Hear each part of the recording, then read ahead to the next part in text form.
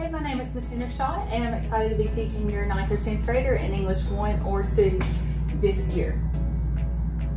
We have some safety procedures that we have in place in my classroom to keep your students safe and healthy while we can educate them as much as we would during a regular school year.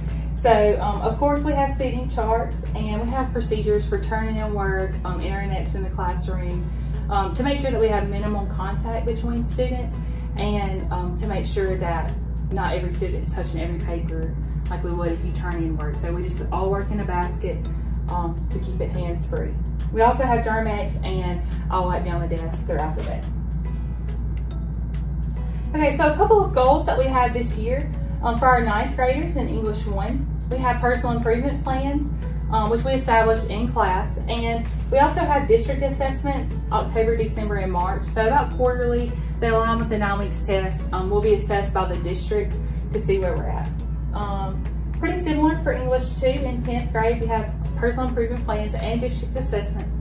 We also have the MAP state test at the end of the school year for English 2. So that's pretty significant that we need to remember. In addition to 9th grade, it says in the handbook that 9th graders may not be classified as a sophomore next year if they do not pass English 1. So that's pretty important right there. And a quick look into how we're going to achieve these goals. We have things called Book Talk books where students check out a book out of my personal library, and they're required to read so many pages throughout the semester. We do AR. Student tracking and individual improvement plans, which I've touched on. Also post my notes and PowerPoints to Canvas. This is important if a student has missed class or on those AB days, it gets really confusing for students. So they're always able to look back to Canvas to see which notes we covered in class the day before. Also post practice quizzes to Canvas before tests so they can get on there and practice to study before the test. We're also blessed with Chromebooks in my classroom as well. A couple of classroom goals that we have: each student is required to read 400 pages of young adult literature by May. This improves vocabulary and reading comprehension across the board, so this is also very influential in our other classes as well. And each student will retest and improve at least 2 skills each semester. So all this means is, I mentioned that we reflect back on our past work. We'll take a couple of days out of class to do so. And as we're reflecting, we see, oh, I need to improve this, or I have room for improvement here. Students are required to retest with me, and there's incentives and stuff with that as well. And ultimately, to pass the MAP for English 2 students. If you have any questions at all, please, please, please reach out to me. I can't wait to talk to y'all and get to know you. I'll be doing that through school status pretty soon, so watch out to hear from me. This is my email if you need it. And my planning period is 7th period. If you need to plan, or if you need to come see me about anything, please call the office. Ms. Bounce will be glad to set up an appointment with me during this time right here.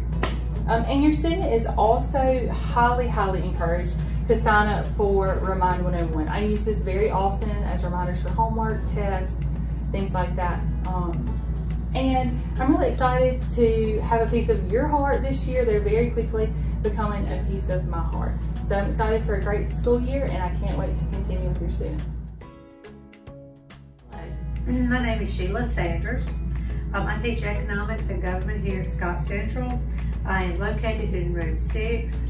My email is ssanders@scott.k12.ms.us, and my planning period is during the 6th period. For a brief course overview, I'd like to tell you that U.S. government is taught in order to help students gain a comprehensive knowledge of American government. We will study the history of American government as well as how it works today.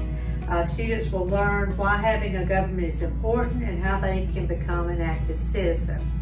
In economics, the course is geared toward giving students a greater understanding of economics, ranging from the viewpoint of the individual, consumer, or small business owner to the global economy. The course relates history and politics to the study of economics. Important facts about these courses that you should know as parents. First of all, these are required courses. They are necessary for graduation and they are not electives. Each course is 1 semester in length. Students enrolled in government this semester will switch to economics after the Christmas break and vice versa. For many years, these courses were offered only to seniors. Last year, these classes were pushed down to the 10th grade level. The purpose for that change is the belief that students will benefit from learning about government and economics before they're required to take the U.S. History State Test.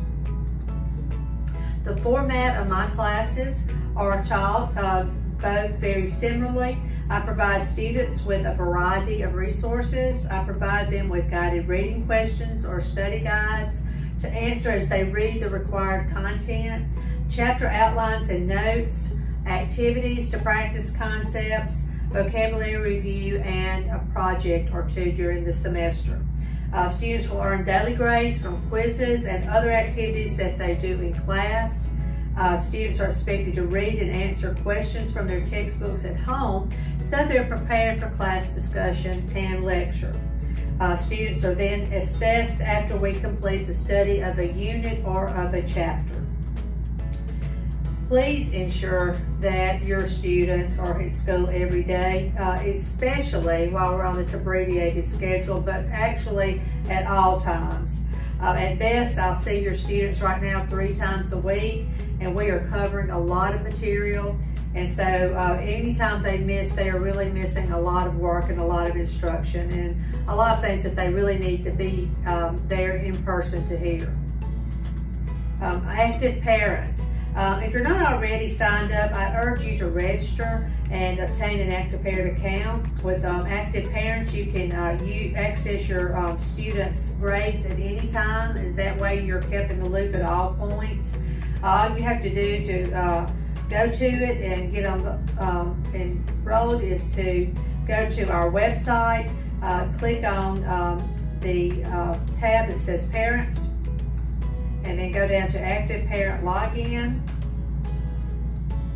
and then follow the instructions under Create an Active Parent Account. It's very simple to do, and it's well worth your time because you can really monitor the progress of your child at all times. I'm available for any conference or telephone conference, or in any way that you would like to get in touch with me and talk to me. I'm available.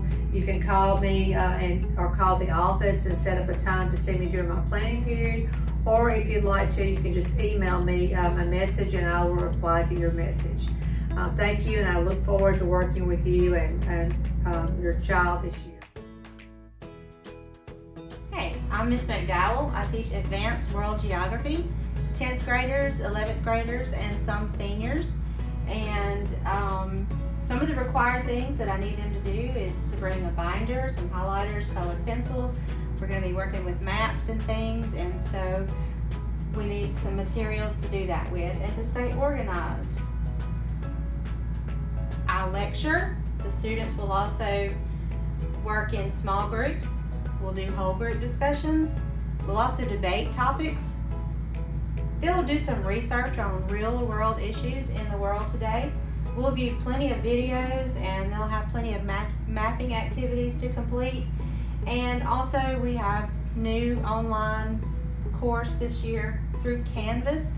Most of the time their activities will be done at school.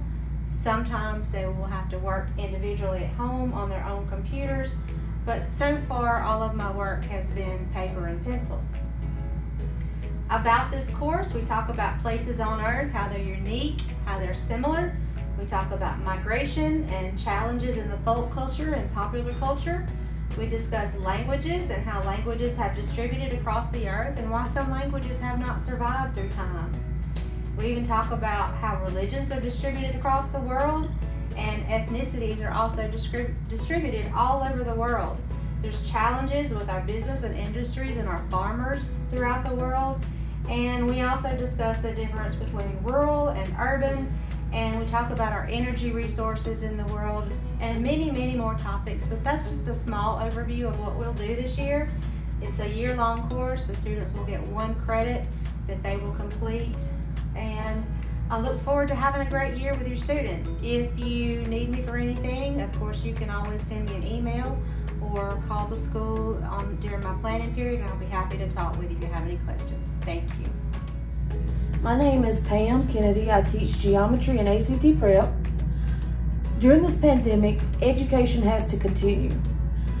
In my classroom, my students are required to attempt every assignment and complete them to the best of their abilities. If for some reason they can't, or they're having problems doing some of the work, I'm providing my email address so that you can contact me. We're always looking for new ways to help during this pandemic, and if you have any ideas, please share them with me, and I'll see how I can help your child the best way I can. Thank you.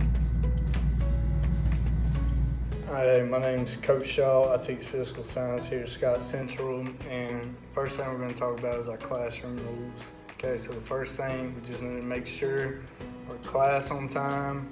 We need to make sure we complete all our assignments, and we need to make sure that we respect everyone in the classroom. All right, with that being said, we're going to move on to our required materials.